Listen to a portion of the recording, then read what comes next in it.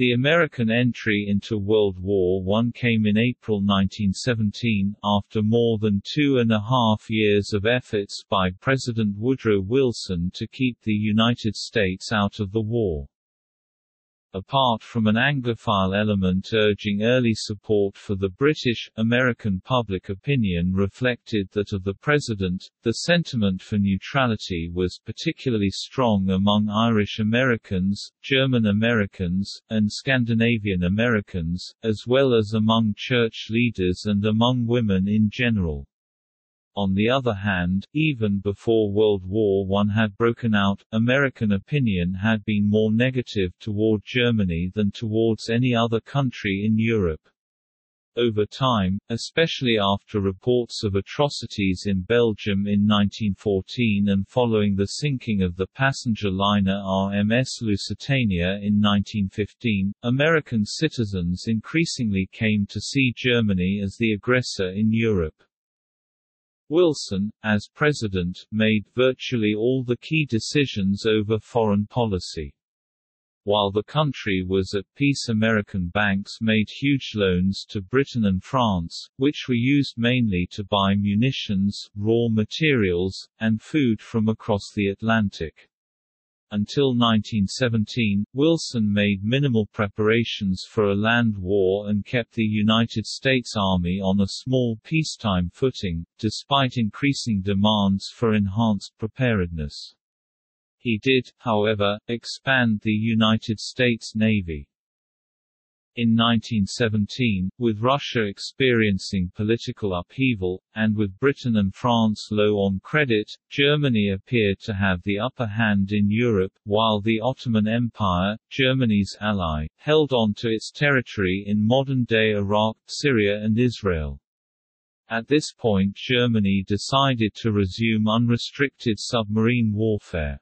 Its goal was to starve Britain into surrender, although it realized that this would almost certainly bring the United States into the war.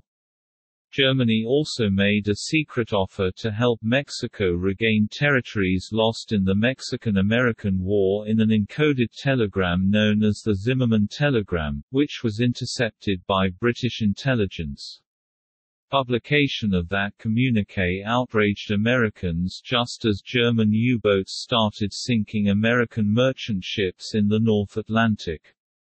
Wilson then asked Congress for a war to end all wars that would make the world safe for democracy, and Congress voted to declare war on Germany on April 6, 1917. On December 7, 1917, the U.S. declared war on Austria-Hungary. U.S. troops began arriving on the Western Front in large numbers in 1918.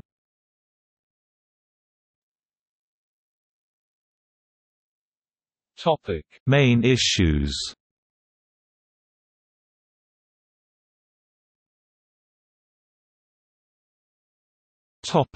Naval blockade.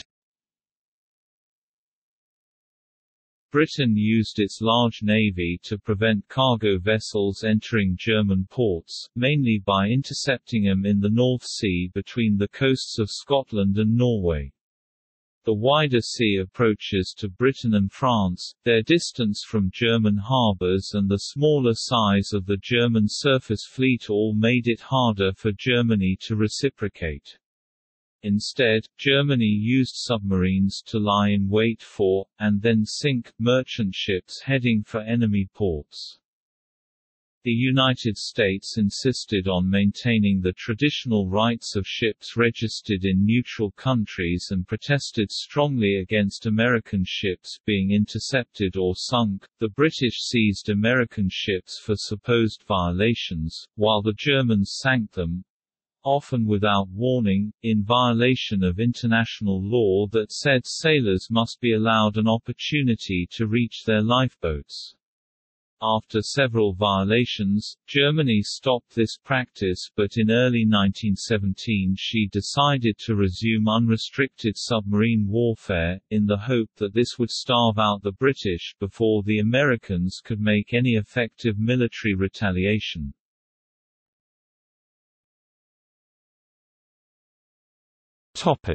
The strategy behind the blockade.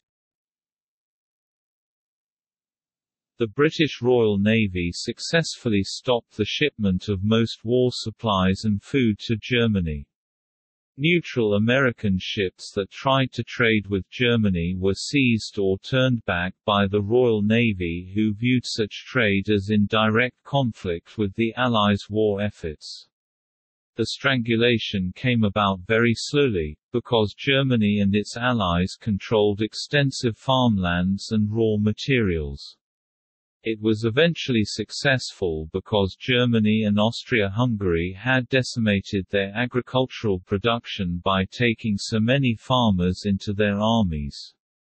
By 1918, German cities were on the verge of starvation, the frontline soldiers were on short rations and were running out of essential supplies. Germany also considered a blockade. "England wants to starve us," said Admiral Alfred von Tirpitz, the man who built the German fleet and who remained a key advisor to the Kaiser Wilhelm II. "We can play the same game. We can bottle her up and destroy every ship that endeavors to break the blockade." Unable to challenge the more powerful Royal Navy on the surface, Tirpitz wanted to scare off merchant and passenger ships en route to Britain. He reasoned that since the island of Britain depended on imports of food, raw materials, and manufactured goods, scaring off a substantial number of the ships would effectively undercut its long-term ability to maintain an army on the Western Front. While Germany had only 9 long-range U-boats at the start of the war, it had ample shipyard capacity to build the hundreds needed. However, the United States demanded that Germany respect the international agreements upon freedom of the seas, which protected neutral American ships on the high seas from seizure or sinking by either belligerent. Furthermore, Americans insisted that the drowning of innocent civilians was barbaric and grounds for a declaration of war. The British frequently violated America's neutral rights by seizing ships. Wilson's top advisor, Colonel Edward M. House, commented that, "The British have gone as far as they possibly could in violating neutral rights, though they have done it in the most courteous way." When Wilson protested British violations of American neutrality, the British backed down. German submarines torpedoed ships without warning, causing sailors and passengers to drown. Berlin explained that submarines were so vulnerable that they dared not surface near merchant ships that might be carrying guns and which were too small to rescue submarine crews. Britain armed most of its merchant ships with medium-caliber guns that could sink a submarine, making above-water attacks too risky. In February 1915, the United States warned Germany about misuse of submarines. On April 22, the German Imperial Embassy warned U.S. citizens against boarding vessels to Britain, which would have to face German attack. On May 7, Germany torpedoed the British passenger liner RMS Lusitania, sinking her. This act of aggression caused the loss of 1,198 civilian lives, including 128 Americans. The sinking of a large, unarmed passenger ship, combined with the previous stories of atrocities in Belgium, shocked Americans and turned public opinion hostile to Germany, although not yet to the point of war. Wilson issued a warning to Germany that it would face strict accountability if it sank more neutral U.S. passenger ships. Berlin acquiesced, ordering its submarines to avoid passenger ships. By January 1917, however, Field Marshal Paul von Hindenburg and General Erich Ludendorff decided that an unrestricted submarine blockade was the only way to achieve a decisive victory. They demanded that Kaiser Wilhelm order unrestricted submarine warfare be resumed. Germany knew this decision meant war with the United States, but they gambled that they could win before America's potential strength could be mobilized. However, they overestimated how many ships they could sink and thus the extent Britain would be weakened. Finally, they did not foresee that convoys could and would be used to defeat their efforts. They believed that the United States was so weak militarily that it could not be a factor on the Western Front for more than a year. The civilian government in Berlin objected, but the Kaiser sided with his military. Business considerations. The beginning of war in Europe coincided with the end of the recession of 1913–1914 in America. Exports to belligerent nations rose rapidly over the first 4 years of the war from $824.8 million in 1913 to $2.25 billion in 1917. Loans from American financial institutions to the Allied nations in Europe also increased dramatically over the same period. Economic activity towards the end of this period boomed as government resources aided the production of the private sector. Between 1914 and 1917, industrial production increased 32% and GNP increased by almost 20%. The improvements to industrial production in the United States outlasted the war. The capital buildup that had allowed American companies to supply belligerents and the American Army resulted in a greater long-run rate of production even after the war had ended in 1918. In 1913, J.P. Morgan Jr. took over the House of Morgan, an American-based investment bank consisting of separate banking operations in New York, London, and Paris, after the death of his father, J. Pierpont Morgan. The House of Morgan offered assistance in the wartime financing of Britain and France from the earliest stages of the war in 1914 through America's entrance in 1917. J.P. Morgan & Co., the House of Morgan's bank in New York, was designated as the primary financial agent to the British government in 1914 after successful lobbying by the British ambassador, Sir Cecil Spring Rice. The same bank would later take a similar role in France and would offer extensive financial assistance to both warring nations. J.P. Morgan & Co. became the primary issuer of loans to the French government by raising money from American investors. Morgan, Harges, the House of Morgan's French-affiliated bank, controlled the majority of the wartime financial dealings between the House of Morgan and the French government after primary issuances of debt in American markets. Relations between the House of Morgan and the French government became tense as the war raged on with no end in sight. France's ability to borrow from other sources diminished, leading to greater lending rates and a depressing of the value of the franc. After the war, in 1918, J.P. Morgan & Co. continued to aid the French government financially through monetary stabilization and debt relief. Because America was still a declared neutral state, the financial dealings of American banks in Europe caused a great deal of contention between Wall Street and the U.S. government. Secretary of State William Jennings Bryan strictly opposed financial support of warring nations and wanted to ban loans to the belligerents in August 1914. He told President Wilson that refusal to loan to any belligerent would naturally tend to hasten a conclusion of the war. Wilson at first agreed, but then reversed himself when France argued that if it was legal to buy American goods, then it was legal to take out credits on the purchase. J.P. Morgan issued loans to France, including one in March 1915 and, following negotiations with the Anglo-French Financial Commission, another joint loan to Britain and France in October 1915, the latter amounting to $500 million.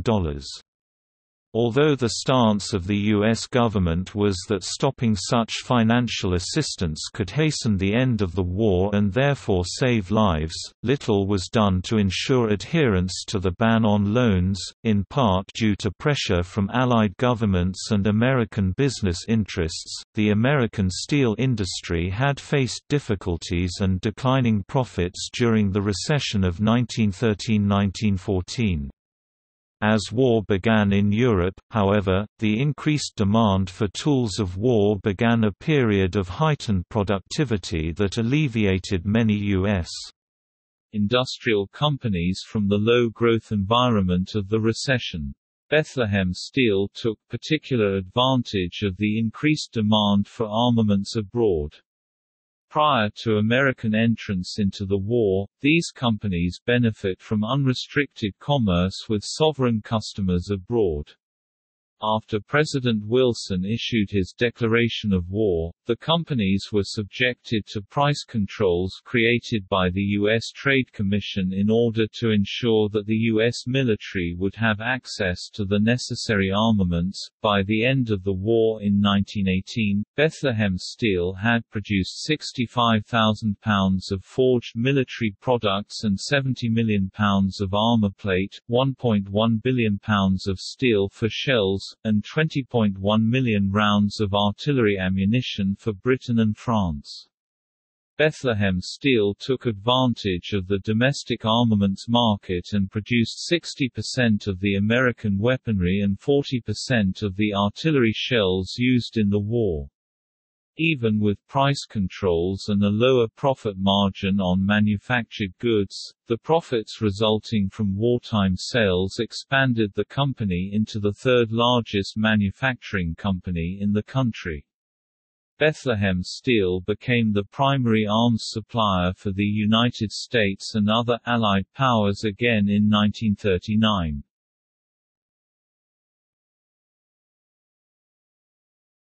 Topic: Views of the elites. Historians divide the views of American political and social leaders into four distinct groupings. The camps were mostly informal. The first of these were the non-interventionists, a loosely affiliated and politically diverse anti-war movement which sought to keep the United States out of the war altogether.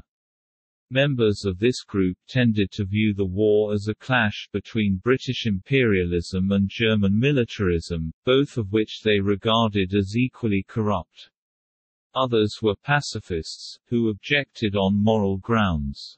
Prominent leaders included Democrats like former Secretary of State William Jennings Bryan, industrialist Henry Ford and publisher William Randolph Hearst, Republicans Robert M. La Follette, Senator from Wisconsin, and George W. Norris, Senator from Nebraska, and Progressive Party activist Jane Addams. At the far left end of the political spectrum, the Socialists, led by their perennial candidate for President Eugene V. Debs, and movement veterans like Victor L. Berger and Morris Hillquit, were staunch anti-militarists and opposed to any U.S. intervention, branding the conflict as a capitalist war that American workers should avoid. However, after the U.S. did join the war in April 1917, a schism developed between the anti-war party majority and a pro-war faction of socialist writers, journalists and intellectuals led by John Spargo, William English Walling and E. Haldeman Julius. This group founded the rival Social Democratic League of America to promote the war effort among their fellow socialists. Next were the more moderate liberal internationalists. This bipartisan group reluctantly supported a declaration of war against Germany with the post-war goal of establishing collective international security institutions designed to peacefully resolve future conflicts between nations and to promote liberal democratic values more broadly. This group's views were advocated by interest groups such as the League to Enforce Peace. Adherents included U.S. President Woodrow Wilson, his influential advisor Edward M. House, former President William Howard Taft, famed inventor Alexander Graham Bell, Wall Street financier Bernard Baruch and Harvard University President Abbott Lawrence Lowell. Finally, there were the so-called Atlanticists. Ardently pro-Entente, they had strongly championed American intervention in the war since 1915. Their primary political motivation was to both prepare the U.S. for war with Germany and to forge an enduring military alliance with Great Britain. This group actively supported the Preparedness movement and was strong among the Anglophile political establishment of the Northeast, boasting such luminaries as former President Theodore Roosevelt, Major General Leonard Wood, prominent attorney and diplomat Joseph Hodges Choate, former Secretary of War Henry Stimson, journalist Walter Lippmann and Senators Henry Cabot Lodge Sr. of Massachusetts and Elihu Root of New York.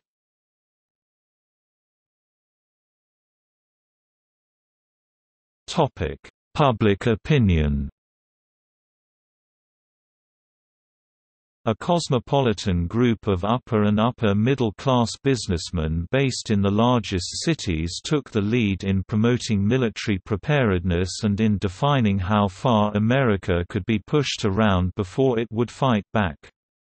Many public figures hated war. Secretary of State William Jennings Bryan was the most prominent, and he resigned when he thought Wilson had become too bellicose.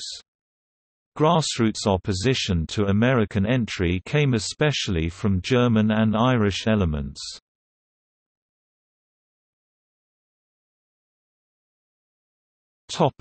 Parties. A surprising factor in the development of American public opinion was how little the political parties became involved. Wilson and the Democrats in 1916 campaigned on the slogan, "He kept us out of war," saying a Republican victory would mean war with both Mexico and Germany. His position probably was critical in winning the Western states. Charles Evans Hughes, the GOP candidate, insisted on downplaying the war issue. The Socialist Party talked peace. Socialist rhetoric declared the European conflict to be an imperialist war. It won 2% of the 1916 vote for Eugene V. Debs, blamed the war on capitalism and pledged total opposition. A bayonet, its propaganda said, was a weapon with a worker at each end. When war began, however, about half the socialists, typified by Congressman Mayor London, supported the decision and sided with the pro-Allied efforts. The rest, led by Debs, remained ideological and die-hard opponents. Many socialists came under investigation from the Espionage Act of 1917 and many suspected of treason were arrested, including Debs. This would only increase the socialists' anti-war groups in resentment toward the American government.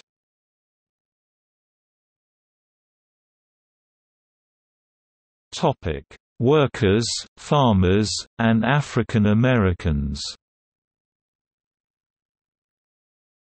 The working class was relatively quiet, and tended to divide along ethnic lines. At the beginning of the war, neither working men nor farmers took a large interest in the debates on war preparation. Samuel Gompers, head of the AFL labor movement, denounced the war in 1914 as unnatural, unjustified, and unholy. But by 1916 he was supporting Wilson's limited preparedness program, against the objections of socialist union activists. In 1916 the labor unions supported Wilson on domestic issues and ignored the war question. The war at first disrupted the cotton market, Britain blockaded shipments to Germany, and prices fell from 11 cents a pound to only 4 cents. By 1916, however, the British decided to bolster the price to 10 cents to avoid losing Southern support. The cotton growers seemed to have moved from neutrality to intervention at about the same pace as the rest of the nation. Midwestern farmers generally opposed the war, especially those of German and Scandinavian descent. The Midwest became the stronghold of isolationism. Other remote rural areas also saw no need for war. The African American community did not take a strong position one way or the other. A month after Congress declared war, W.E.B. Du Bois called on African Americans to fight shoulder to shoulder with the world to gain a world where war shall be no more. Once war began and black men were drafted, they worked to achieve equality. Many had hoped the community's help in the war efforts abroad would earn civil rights at home. When such civil liberties were still not granted, many African Americans grew tired of waiting for recognition of their rights as American citizens.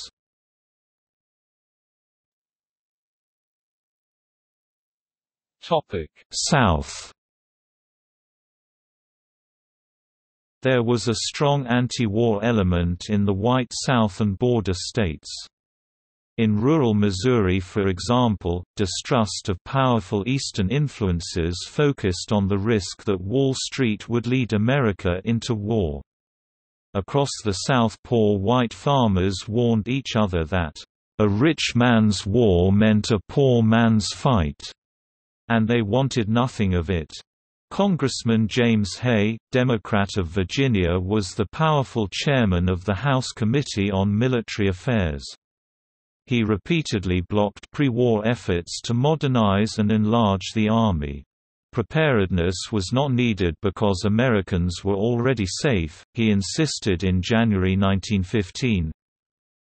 Isolated as we are, safe in our vastness, protected by a great navy, and possessed of an army sufficient for any emergency that may arise, we may disregard the lamentations and predictions of the militarists.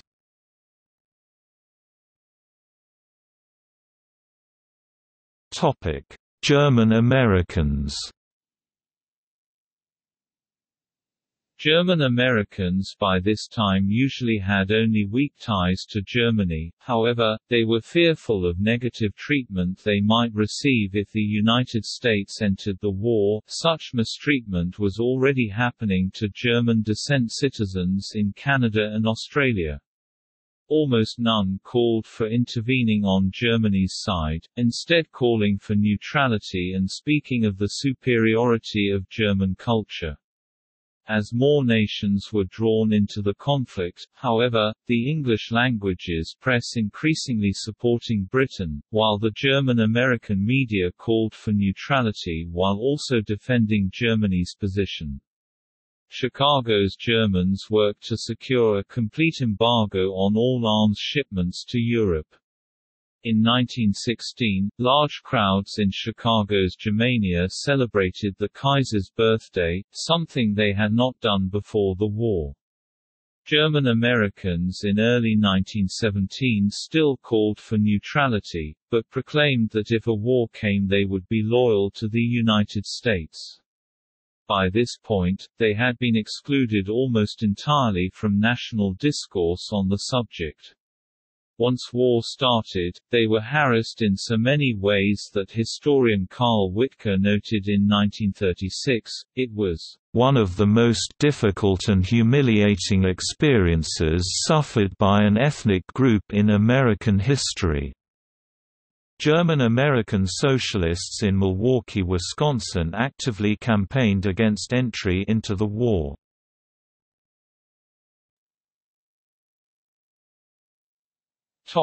Christian churches and pacifists.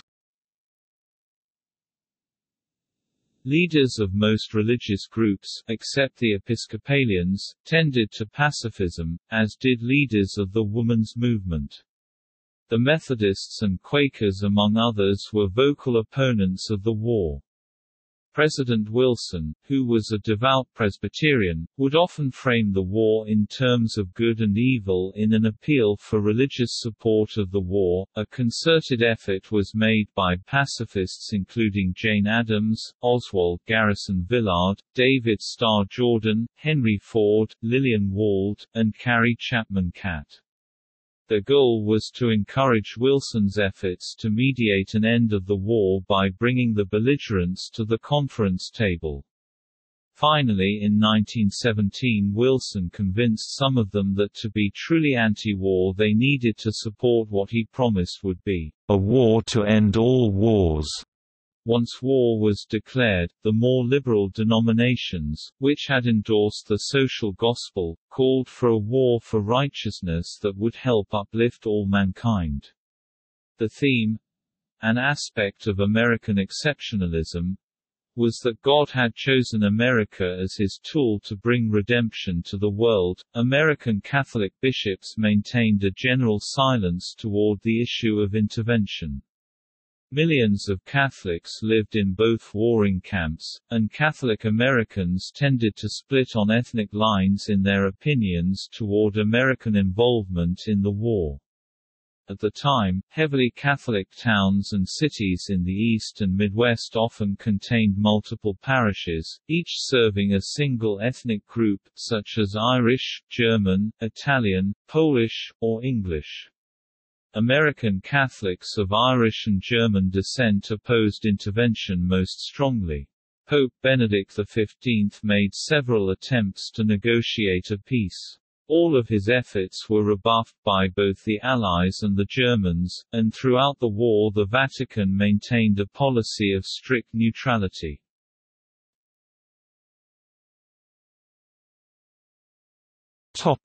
Jewish Americans. Jewish American sympathies likewise broke along ethnic lines, with recently arrived Yiddish-speaking Jews inclined to Zionism, and the established German-American Jewish community largely opposed to it. In 1914–1916, there were few Jewish forces in favor of American entry into the war. Many regarded Britain as hostile to Jewish interests. New York City, with its well-organized element numbering 1.5 million Jews, was the center of anti-war activism. The different Jewish communities worked together during the war years to provide relief to Jewish communities in Eastern Europe. Of greatest concern to Jews was the Tsarist regime in Russia because it was notorious for tolerating pogroms and following anti-Semitic policies. As historian Joseph Rappaport reported through his study of Yiddish press during the war, "The pro-Germanism of America's immigrant Jews was an inevitable consequence of their Russophobia." The fall of the Tsarist regime in March 1917 removed a major obstacle for many Jews who refused to support Tsarism. The draft went smoothly in New York City, and left-wing opposition to the war largely collapsed when Zionists saw the possibility of using the war to demand a state of Israel.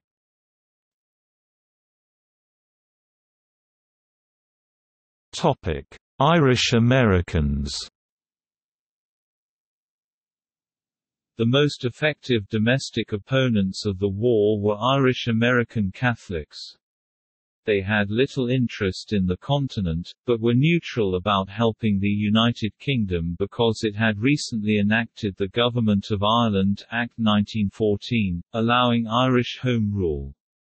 However, the act was suspended until the war ended. John Redmond and the Irish Parliamentary Party (IPP) declared that Irish volunteers should support America's pro-Allied war efforts first. His political opponents argued that it was not the time to support Britain in its attempt to strengthen and expand her empire. The attacks on the IPP and pro-Allied press showed a firm belief that a German victory would hasten the achievement of Irish independence. Yet rather than proposing intervention on behalf of the Germans, Irish-American leaders and organizations focused on demanding American neutrality. But the increased contact between militant Irish nationalists and German agents in the United States only fueled concerns of where the primary loyalties of Irish Americans lay. Nevertheless, close to 1,000 Irish-born Americans died fighting with the U.S. Armed Forces in World War I. The Easter Rising in Dublin in April 1916 was crushed within a week and its leaders executed by firing squad. The mainstream American press treated the uprising as foolish and misguided, and theorized it was largely inspired by the Germans. Overall public opinion remained faithfully pro-British. Irish Americans dominated the Democratic Party in many large cities, so Wilson had to take account of their views. They did not prevent him from being hostile to Germany, but they did force him to keep his distance from Britain. Indeed, Irish-American pressure influenced the United States into not accepting Britain's war aims as its own and define its own objectives, primarily self-determination. The Irish-American community thought they had Wilson's promise to promote Irish independence in exchange for their support of his war policies, but after the war they were bitterly disappointed by his refusal to support him in 1919. Wilson saw the Irish situation purely as an internal UK matter and did not perceive the dispute and the unrest in Ireland as comparable to the plight of the various nationalities in Europe as a fallout from World War I.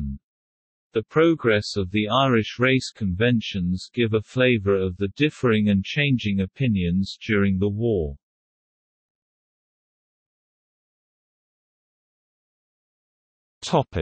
Pro-Allied immigrants. Some British immigrants worked actively for intervention.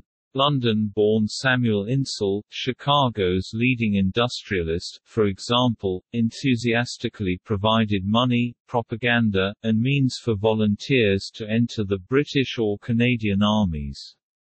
After the United States entry, Insull directed the Illinois State Council of Defense, with responsibility for organizing the state's mobilization. Immigrants from Eastern Europe usually cared more about politics in their homeland than politics in the United States. Spokesmen for Slavic immigrants hoped that an Allied victory would bring independence for their homelands. Large numbers of Hungarian immigrants who were liberal and nationalist in sentiment, and sought an independent Hungary, separate from the Austro-Hungarian Empire, lobbied in favor of the war and allied themselves with the Atlanticist or Anglophile portion of the population. This community was largely pro-British and anti-German in sentiment. Albanian Americans in communities such as Boston also campaigned for entry into the war and were overwhelmingly pro-British and anti-German, as well as hopeful the war would lead to an independent Albania which would be free from the Ottoman Empire.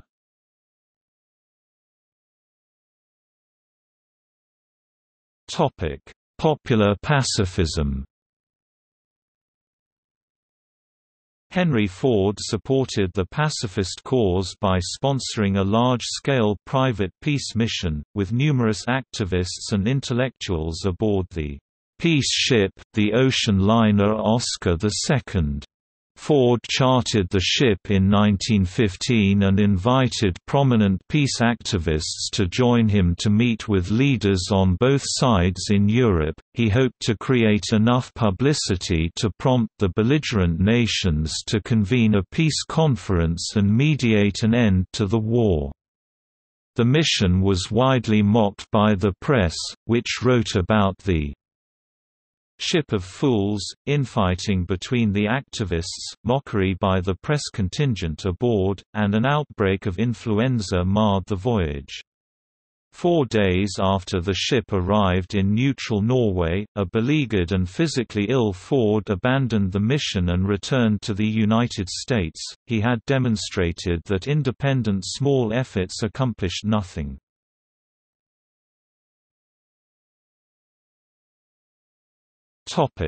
German agents.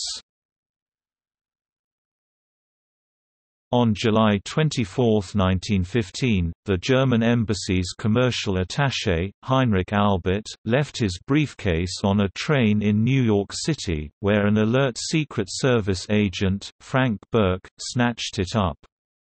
Wilson let the newspapers publish the contents, which indicated a systematic effort by Berlin to subsidize friendly newspapers and block British purchases of war materials.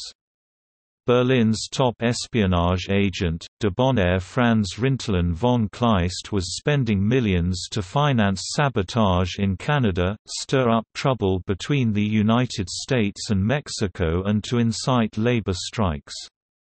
The British were engaged in propaganda too, though not illegal espionage, but they did not get caught. Germany took the blame as Americans grew ever more worried about the vulnerability of a free society to subversion. Indeed, one of the main fears Americans of all stations had in 1916 to 1919 was that spies and saboteurs were everywhere. This sentiment played a major role in arousing fear of Germany, and suspicions regarding everyone of German descent who could not prove 100% loyalty.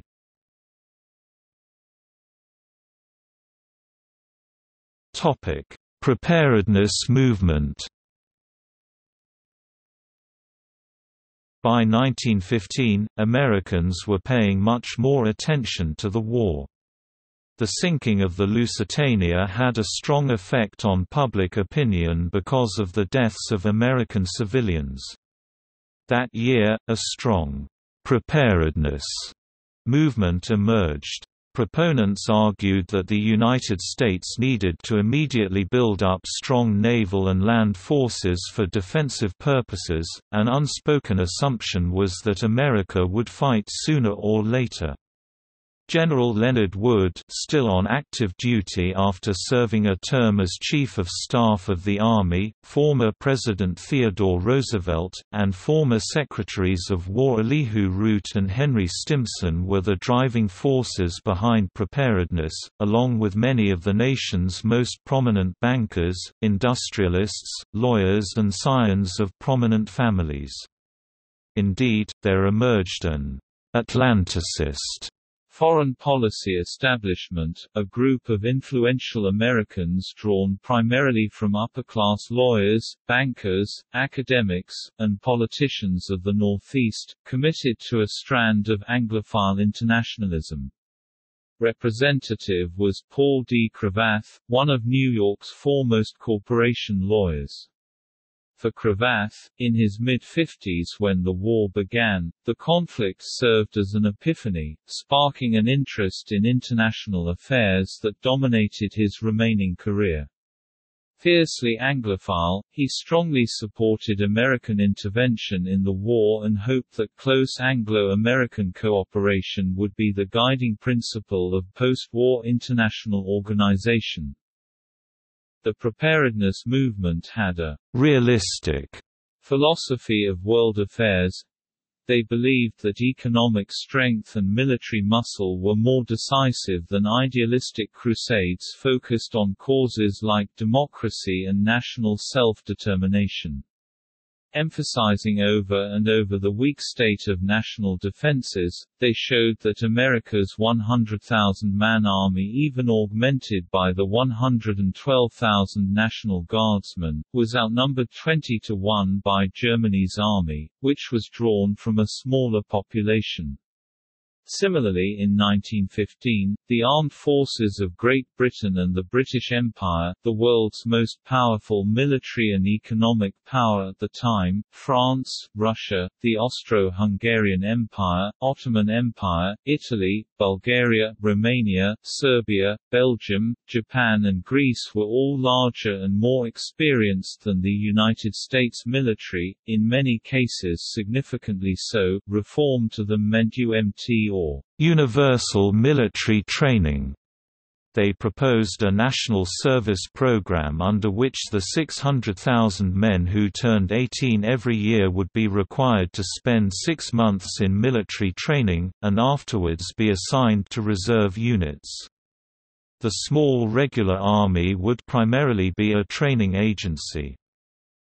Anti-militarists complained the plan would make America resemble Germany, which required 2 years active duty.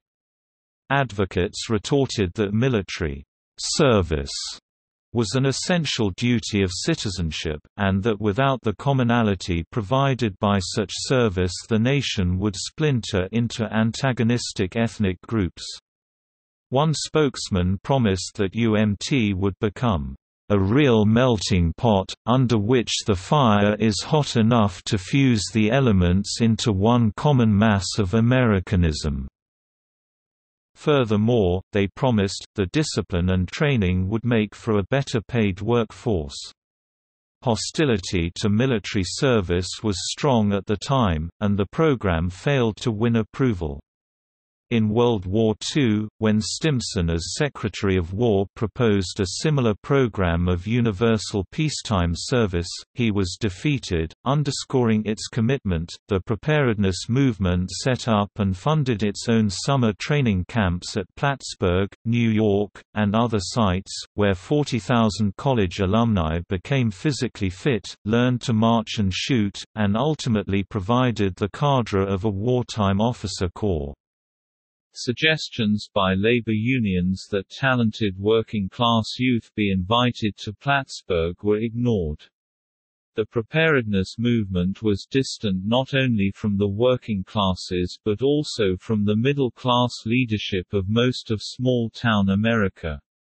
It had had little use for the National Guard, which it saw as politicized, localistic, poorly armed, ill-trained, too inclined to idealistic crusading, as against Spain in 1898, and too lacking in understanding of world affairs. The National Guard on the other hand was securely rooted in state and local politics, with representation from a very broad cross-section of American society. The Guard was one of the nation's few institutions that, in some northern states, accepted blacks on an equal footing. The Democratic Party saw the preparedness movement as a threat. Roosevelt, Root and Wood were prospective Republican presidential candidates. More subtly, the Democrats were rooted in localism that appreciated the National Guard, and the voters were hostile to the rich and powerful in the first place. Working with the Democrats who controlled Congress, Wilson was able to sidetrack the preparedness forces. Army and Navy leaders were forced to testify before Congress to the effect that the nation's military was in excellent shape.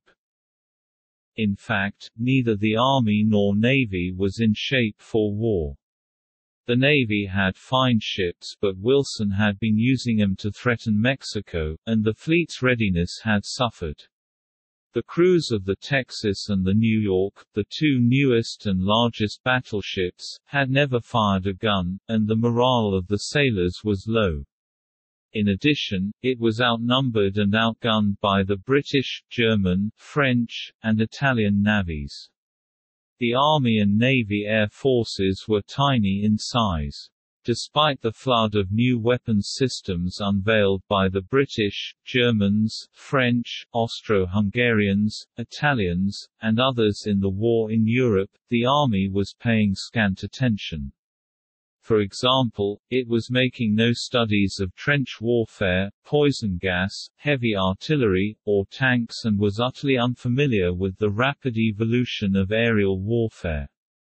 The Democrats in Congress tried to cut the military budget in 1915. The Preparedness movement effectively exploited the surge of outrage over the Lusitania in May 1915, forcing the Democrats to promise some improvements to the military and naval forces. Wilson, less fearful of the Navy, embraced a long-term building program designed to make the fleet the equal of the British Royal Navy by the mid-1920s, although this would not be achieved until World War II. Realism was at work here. The admirals were Mahanians and they therefore wanted a surface fleet of heavy battleships second to none. That is, equal to Britain. The facts of submarine warfare, which necessitated destroyers, not battleships, and the possibilities of imminent war with Germany, or with Britain, for that matter, were simply ignored. Wilson's program for the Army touched off a firestorm. Secretary of War Lindley Garrison adopted many of the proposals of the Preparedness leaders, especially their emphasis on a large Federal Reserve and abandonment of the National Guard.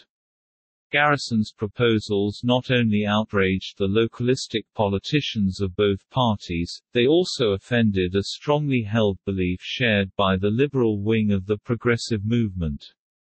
They felt that warfare always had a hidden economic motivation. Specifically, they warned the chief warmongers were New York bankers like J.P. Morgan, with millions at risk, profiteering munition makers like Bethlehem Steel, which made armor, and DuPont, which made powder, and unspecified industrialists searching for global markets to control. Anti-war critics blasted them. These special interests were too powerful, especially, Senator La Follette noted, in the conservative wing of the Republican Party. The only road to peace was disarmament, reiterated Bryan. Garrison's plan unleashed the fiercest battle in peacetime history over the relationship of military planning to national goals.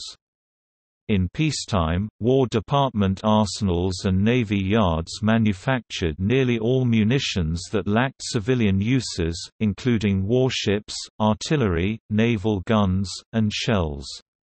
Items available on the civilian market, such as food, horses, saddles, wagons, and uniforms were always purchased from civilian contractors.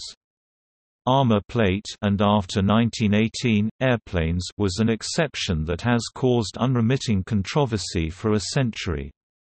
After World War II, the arsenals and navy yards were much less important than giant civilian aircraft and electronics firms, which became the second half of the military-industrial complex. Peace leaders like Jane Addams of Hull House and David Starr Jordan of Stanford redoubled their efforts, and now turned their voices against the president because he was sowing the seeds of militarism, raising up a military and naval caste.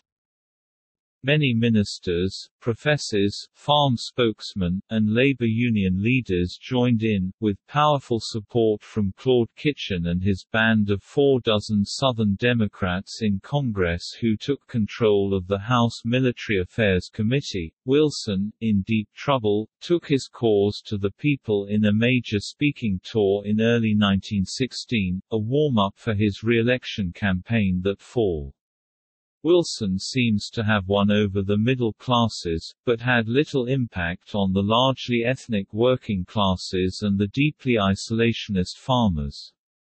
Congress still refused to budge, so Wilson replaced Garrison as Secretary of War with Newton Baker, the Democratic mayor of Cleveland and an outspoken opponent of preparedness. Garrison kept quiet, but felt Wilson was a man of high ideals but no principles. The upshot was a compromise passed in May 1916, as the war raged on and Berlin was debating whether America was so weak it could be ignored. The army was to double in size to 11,300 officers and 208,000 men, with no reserve, and a National Guard that would be enlarged in 5 years to 440,000 men. Summer camps on the Plattsburgh model were authorized for new offices, and the government was given $20 million to build a nitrate plant of its own. Preparedness supporters were downcast, the anti-war people were jubilant, America would now be too weak to go to war. The House gutted Wilson's naval plans as well, defeating a «big navy» plan by 189 to 183, and scuttling the battleships. However, news arrived of the Great Sea Battle between Britain and Germany, the Battle of Jutland. The battle was used by the Navalists to argue for the primacy of seapower. They then took control in the Senate, broke the House coalition, and authorized a rapid 3-year buildup of all classes of warships. A new weapons system, naval aviation, received $3.5 million, and the government was authorized to build its own armor plate factory. The very weakness of American military power encouraged Berlin to start its unrestricted submarine attacks in 1917. It knew this meant war with America, but it could discount the immediate risk, because the U.S. Army was negligible and the new warships would not be at sea until 1919, by which time it believed the war would be over, with Germany victorious. The argument that armaments led to war was turned on its head. Most Americans came to fear that failure to arm in 1916 made aggression against the U.S. more likely.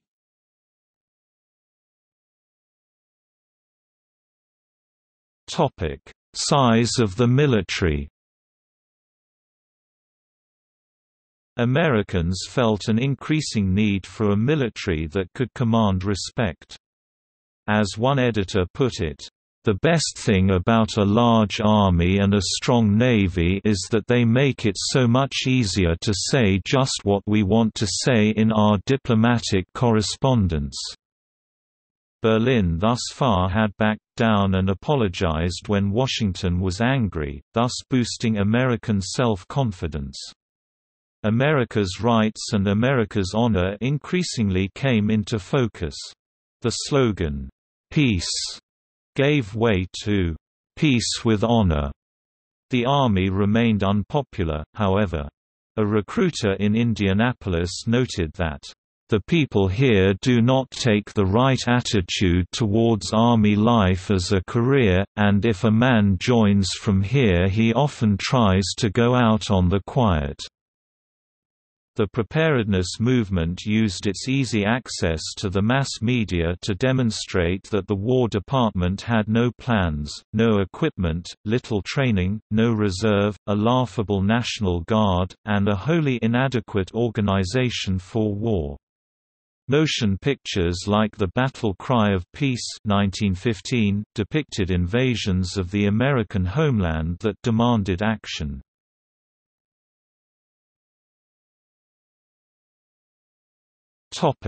Navy.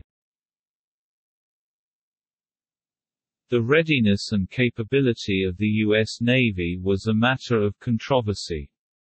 The press at the time reported that the only thing the military was ready for was an enemy fleet attempting to seize New York Harbor, at a time when the German battle fleet was penned up by the Royal Navy.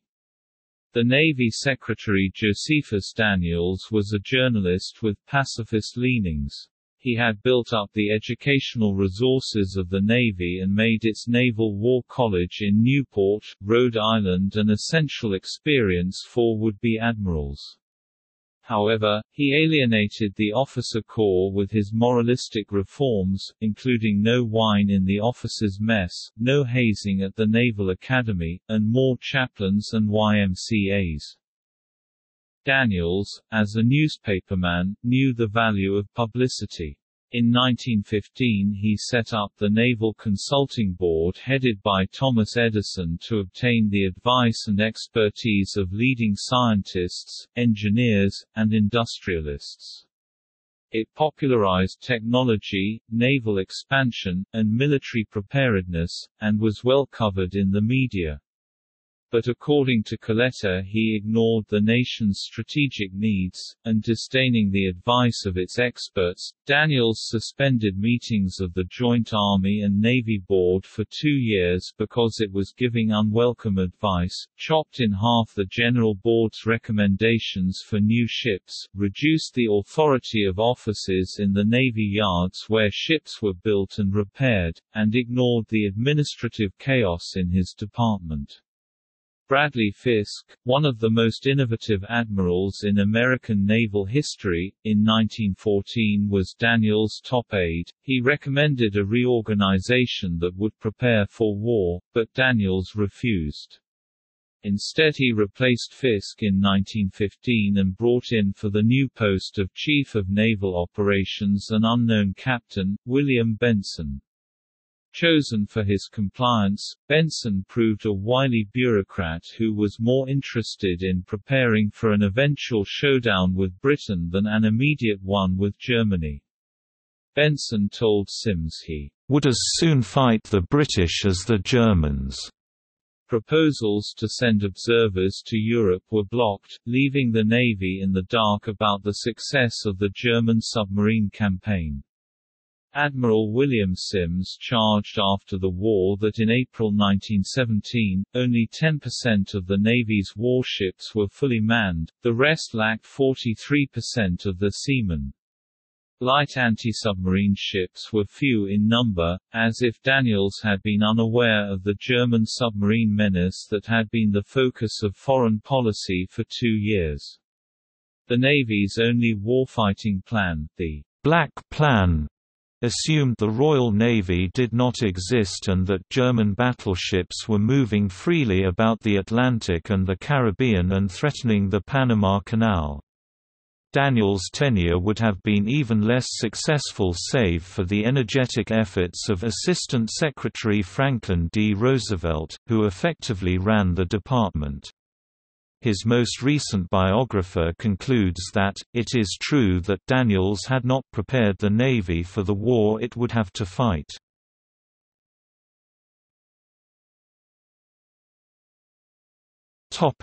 Decision for war.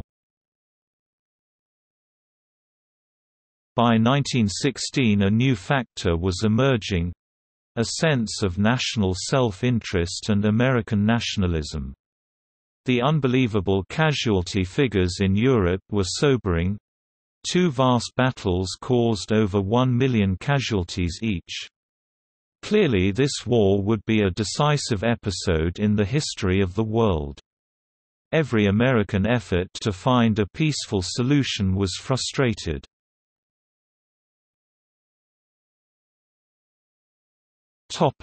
Decision-making. Kendrick Clements claims, bureaucratic decision-making was one of the main sources pushing the United States to declaring war on Germany and aligning itself with the Allies. He cites the State Department's demand that Germany's submarines obey outdated 18th-century sailing laws as one of the first missteps by the United States bureaucracy regarding the war. By doing so, the United States had essentially given Germany the choice of whether or not the U.S. would enter the war. Secretary of State William Jennings Bryan spent most of the fall of 1914 out of contact with the State Department, leaving the more conservative Robert Lansing with the ability to shape American foreign policy at the time. One of these decisions was made in response to British protests that the Germans were using U.S. radio towers to send messages to their warships. Immediately prior to the war starting in 1914, Britain had cut all cable communications leading out of Germany, including the transatlantic cable. The U.S. government permitted German embassies to use the U.S. cable lines for proper diplomatic business. Germany argued that usage of the towers was necessary to allow efficient contact between the U.S. and Germany. Lansing responded by requiring both sides to give the U.S. Navy copies of the messages they sent over the towers. The French and British were still able to use the cables, forcing Germany to be the only belligerent required to provide the US with their messages. This and other seemingly small decisions made by Lansing during this time would eventually stack up, shifting American support towards the Allies.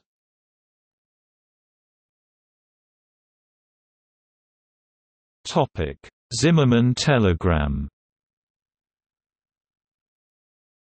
Once Germany had decided on unrestricted submarine warfare in January 1917, and knowing it would be attacking all American ships in the North Atlantic, it tried to line up new allies, especially Mexico. Arthur Zimmermann, the German foreign minister, sent the Zimmermann telegram to Mexico on January 16, 1917.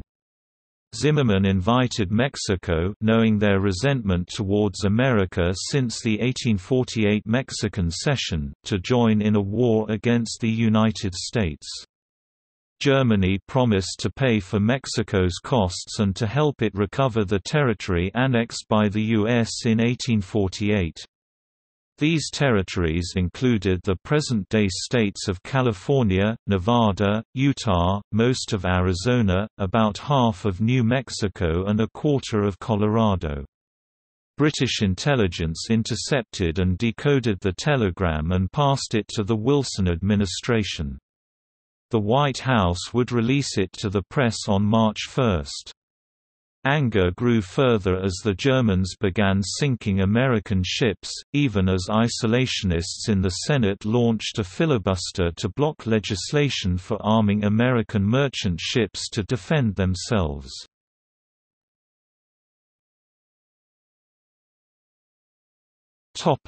Sinking of American merchant ships.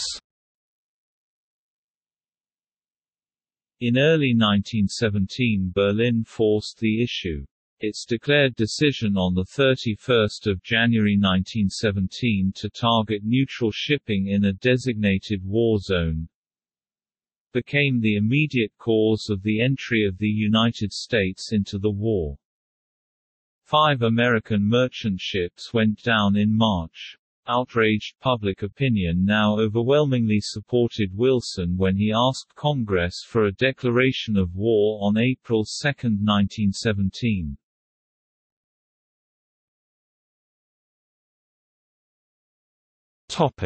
Public opinion, moralism, and national interest.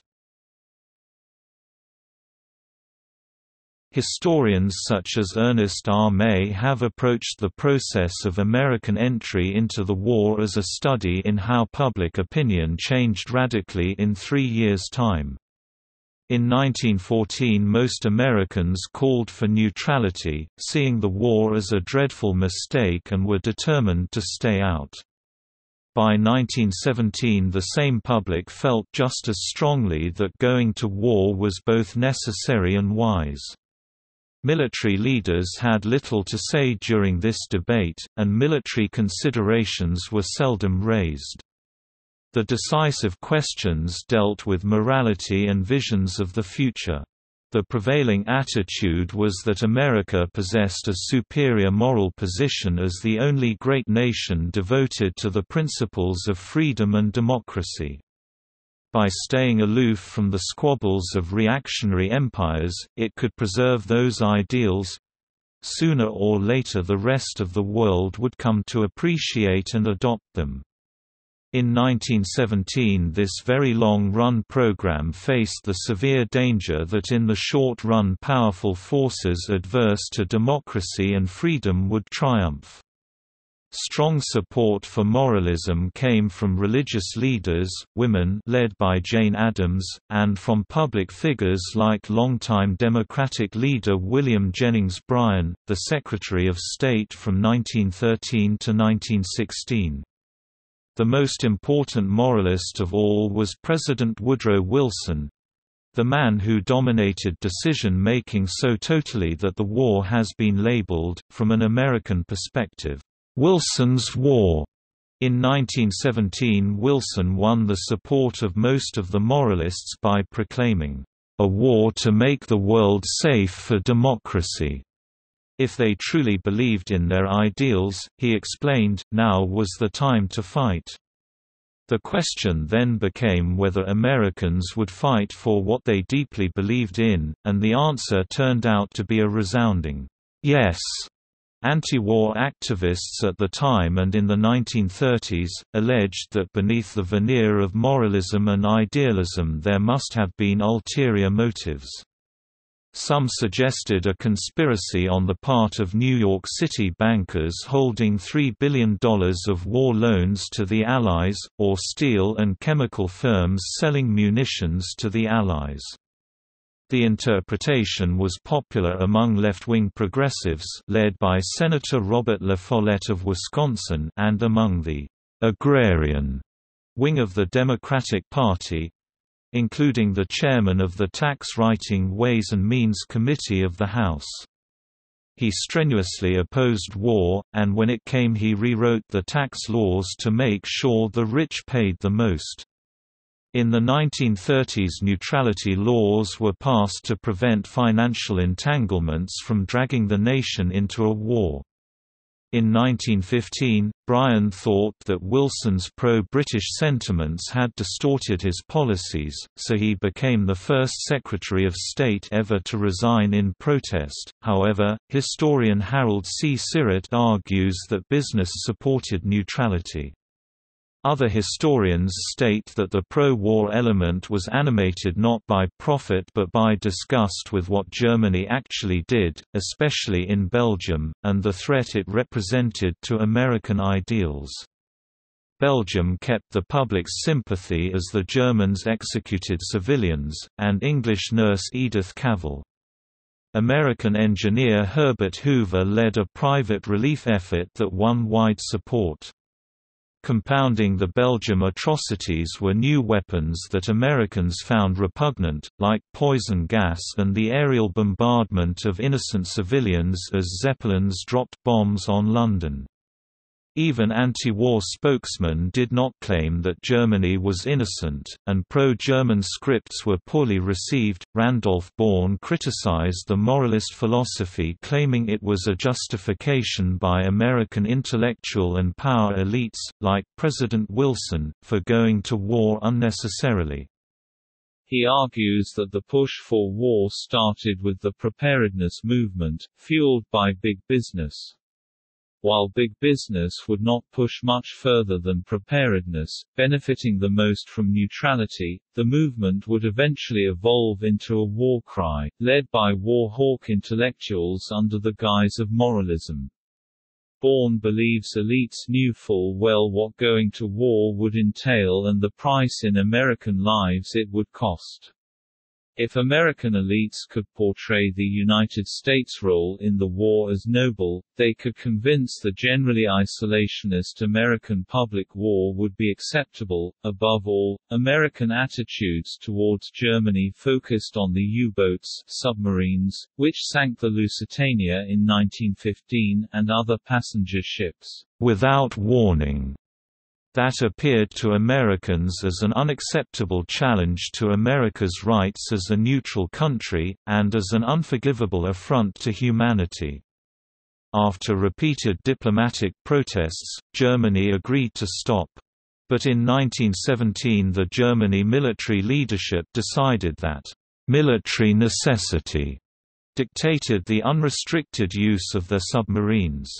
The Kaiser's advisers felt America was enormously powerful economically but too weak militarily to make a difference.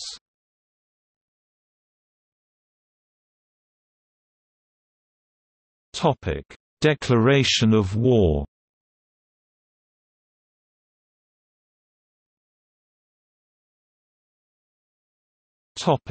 Germany.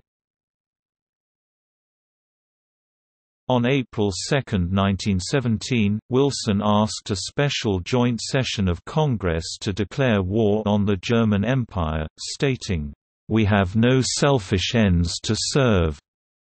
To make the conflict seem like a better idea, he painted the conflict idealistically, stating that the war would make the world safe for democracy, and later that it would be a war to end war.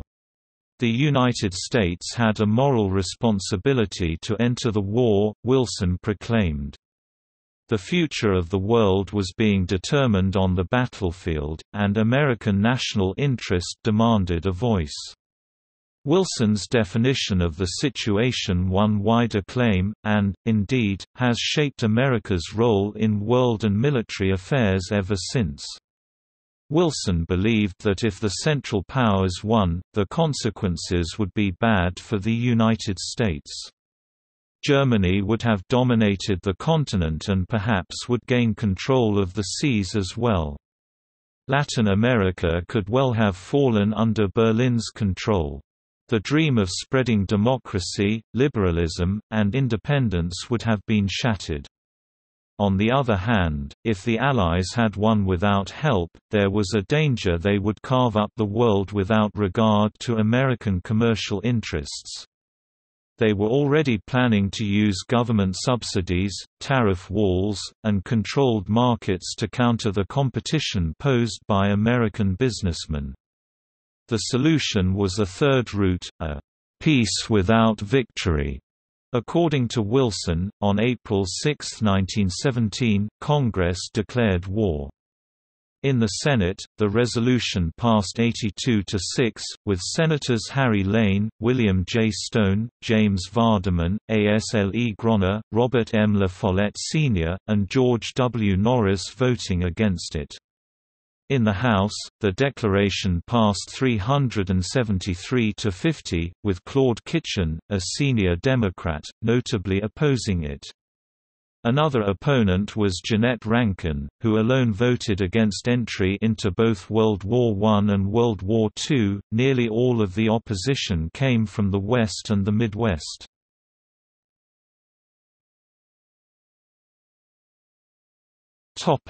Austria-Hungary. The United States Senate, in a 74-0 vote, declared war on Austria-Hungary on December 7, 1917, citing Austria-Hungary's severing of diplomatic relations with the United States, its use of unrestricted submarine warfare and its alliance with Germany. The declaration passed in the United States House of Representatives by a vote of 365-1. President Wilson also came under pressure from Senator Henry Cabot Lodge, and from former President Theodore Roosevelt, who demanded a declaration of war on the Ottoman Empire and Bulgaria, as Germany's allies. President Wilson drafted a statement to Congress in December 1917 which said, "I recommend that Congress immediately declare the United States in a state of war with Austria-Hungary, with Turkey and with Bulgaria." But after further consultations, decision on war against Germany's other allies was postponed.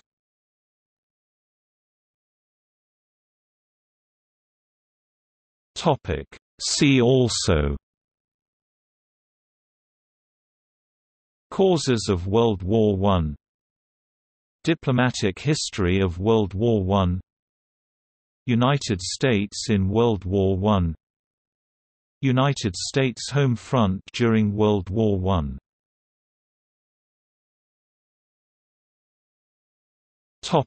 Footnotes.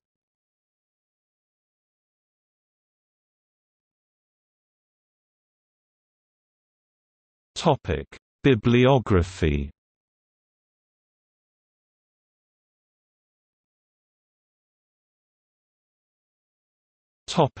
Primary sources. Committee on Public Information. How the War Came to America 1917, online 840 pp. The Papers of Woodrow Wilson, edited by Arthur S. Link, complete in 69 volume, at major academic libraries. Annotated edition of all of W.W.'s letters, speeches and writings plus many letters written to him. Wilson, Woodrow. Why We Are at War 1917, 6 War Messages to Congress, January to April 1917.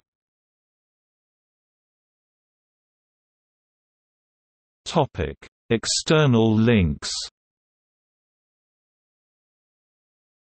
Keene, Jennifer D., United States of America, in, 1914–1918 online. International Encyclopedia of the First World War. Ford, Nancy Gentile, Civilian and Military Power USA, in, 1914–1918 online. International Encyclopedia of the First World War. Strauss, Lon, Social Conflict and Control, Protest and Repression USA, in, 1914–1918 online. International Encyclopedia of the First World War. Little, Brandon, Making Sense of the War USA, in, 1914–1918 online. International Encyclopedia of the First World War. Miller, Elisa, Press, Journalism USA, in, 1914–1918 online. International Encyclopedia of the First World War. Wells, Robert A., Propaganda at Home USA, in, 1914–1918 online. International Encyclopedia of the First World War.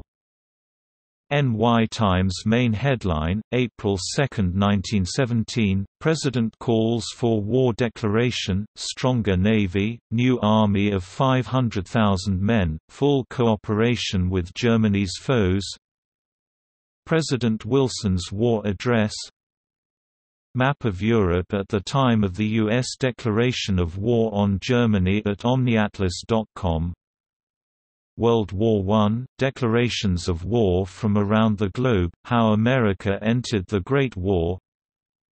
Today in History, U.S. Enters World War I.